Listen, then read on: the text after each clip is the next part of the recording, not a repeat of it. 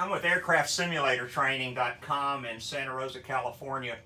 We do one-day single engine training, emergency procedures, we do recurrent training, and we do initial training for all the twin Cessna lines, as well as Navajos, Aztecs, and King Airs.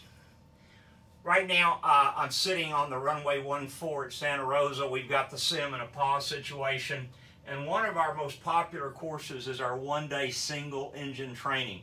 We do engine pulls in these airplanes until the pilot gets it down, the total procedures for saving an airplane on the runway, after liftoff, or at altitude.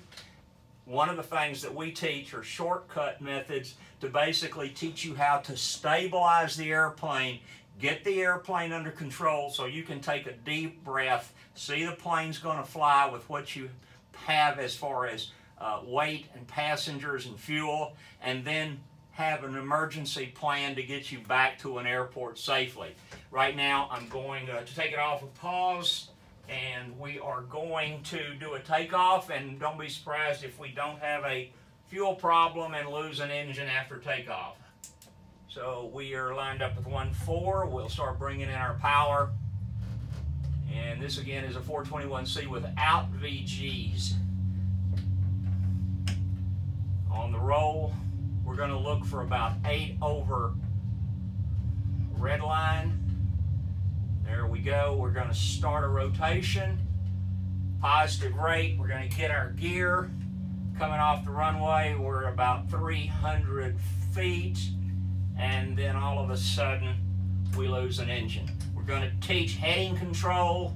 We're going to let the nose come down and catch the VSI, full power. We're going to verify the loss of engine on our fuel flow rather than dead foot, dead engine, because if you've got turbulence, that's going to make the plane wiggle and it can confuse you. It is the right engine on the fuel flow, and we are feathering. I'm not doing anything else. I've got the plane stabilized. I'm on a positive rate, slightly 100 to 200 feet per minute on my VSI, giving me blue line. Now I can take a deep breath and I can start working the emergency. And we definitely have a fuel problem. We're going to check our pumps, put them to high, just like we would in a regular 421C. That did not solve our problem. We do have time. We can go through a restart. But in the meantime, the way we're loaded and the way this sim is set, we're basically climbing out at 400 feet per minute at blue line. Let's try to save our engine. So I'm going to bring the throttle quadrant back and bring it back under to control about 30 inches. Let's bring that prop back and let's see what she's going to do. I want to work about 100 feet per minute to work my climb. And then our game plan is to go back to the airport. How do I know where the airport is? Because in the 530 I drew the runway heading for runway 14. Now, let's see what we've got. We're going to hold the heading. It creates a lift vector, and I'm working 100 feet per minute. Even though I'm beyond blue line, I'm able to climb. This is how close we teach the parameters in these airplanes. Now, I've still got some engine left, and I've actually got the RPM a little low, so I'm going to take it up, and also I'm going to add a little power. There we go. Going to trim accordingly. 100 feet per minute, a little bit below blue line, but the plane is responding.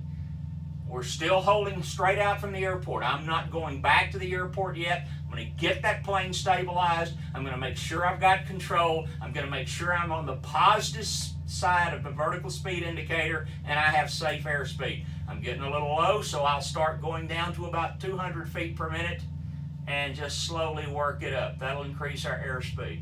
Now, let's try to make a turn back to the airport. I'm making it into the dead engine. You come to the school, we'll tell you why we do this. 200 feet per minute, slow turn.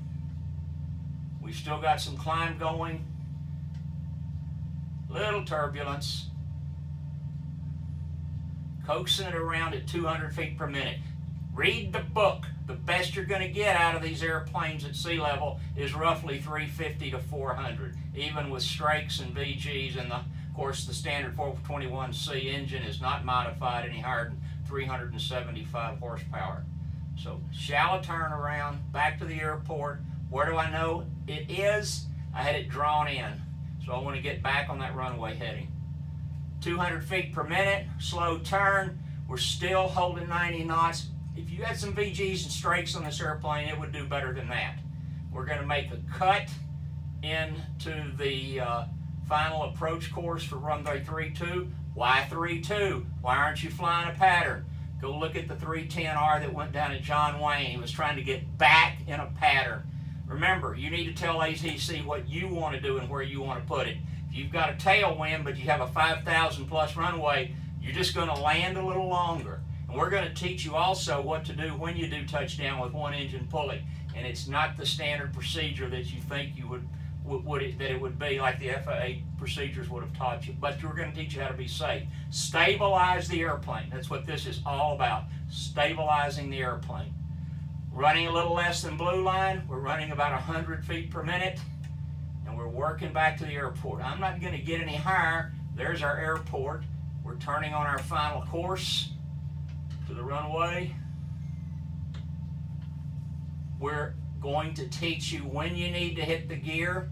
We've got something that we call putting the gear down getting towards the runway that stabilizes the plane, and we'll teach you that. We're going to tell you when to get the flaps, and we're also going to teach you the way we do the rollout on the engine loss. I'm not going to tell you all our little secrets. We've worked on these for years. A lot of these guys, like me, have been flying twins for a long time, and we've had engine problems. There we go. We're coming into the airport, keeping our lift vector on our right wing up. Looking great. Speed control is good. We're going to keep it around 120 knots. And visual angle, since we are VFR, is looking real great.